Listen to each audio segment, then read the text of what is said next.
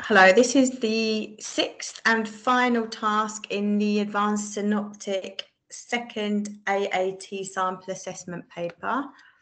So if I just share the screen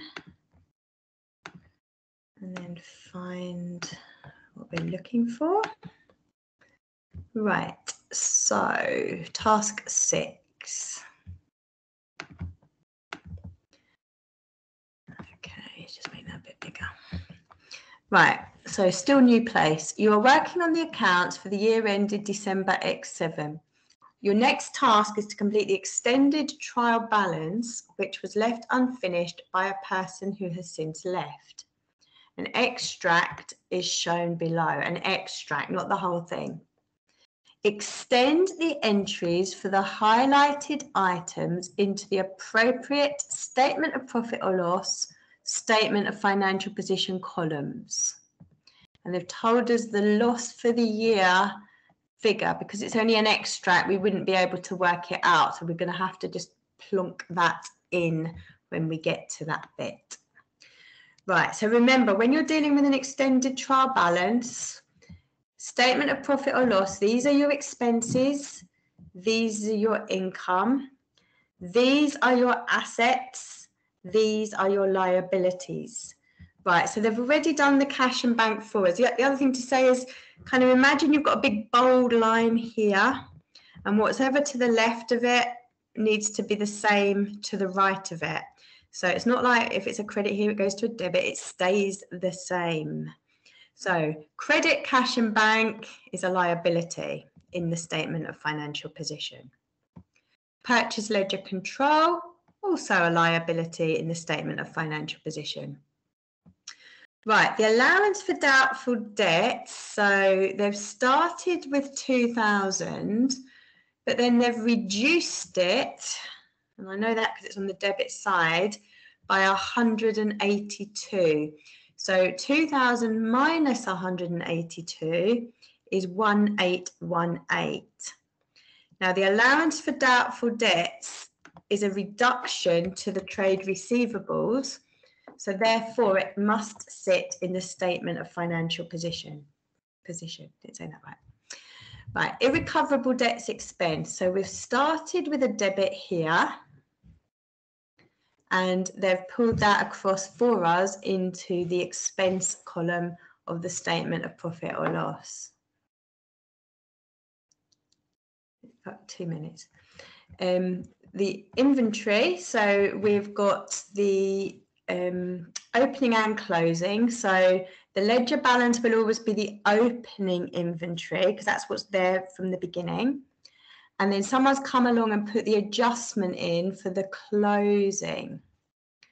Right, so going across this row, we know that the opening inventory is going to be an expense in the profit and loss account because the opening inventory is sort of part of the purchases, it's part of the expense of the business. We've now sold it, so it formed part of the expense.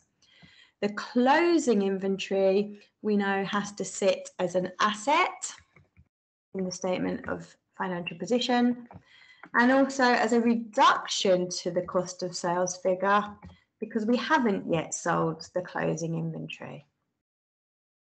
Right, they told us the loss for the year figure is 185588. So I've got to be careful what side that goes. So normally, you know, if it was a profit, my credits would be bigger than my debits, and I would have put my profit in to plug the gap.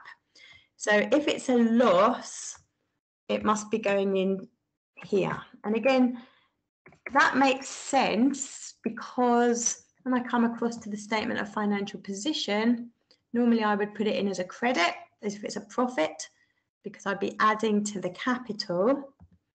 But for a loss, I'm reducing my worth of the business, so it goes in there. Okay. Later in the day, you receive an email from Mo. We have received an invoice from Wright & Sons for rent for the storage unit.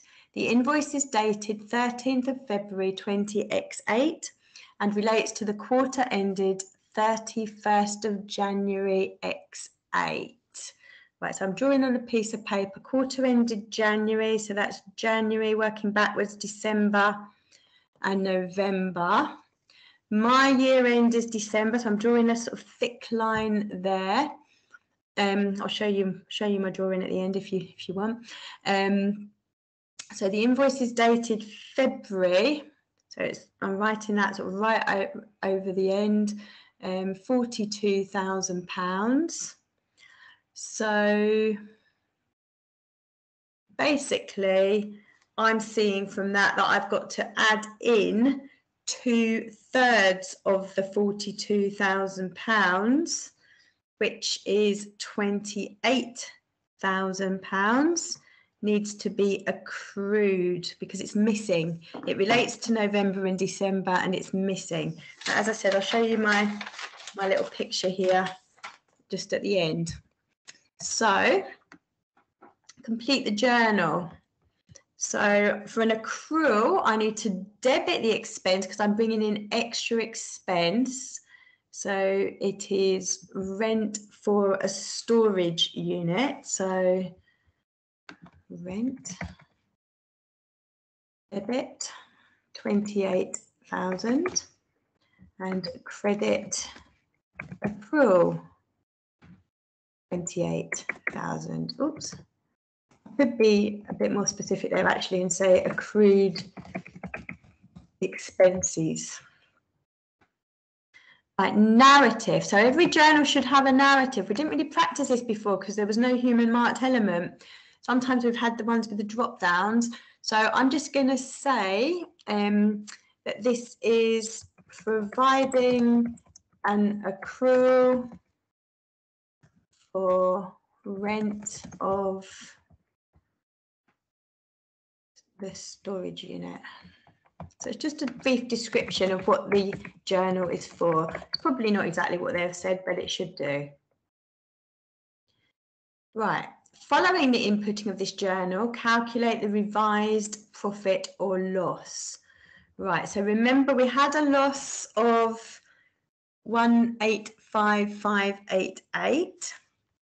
I've just put through even more expenses, 28,000.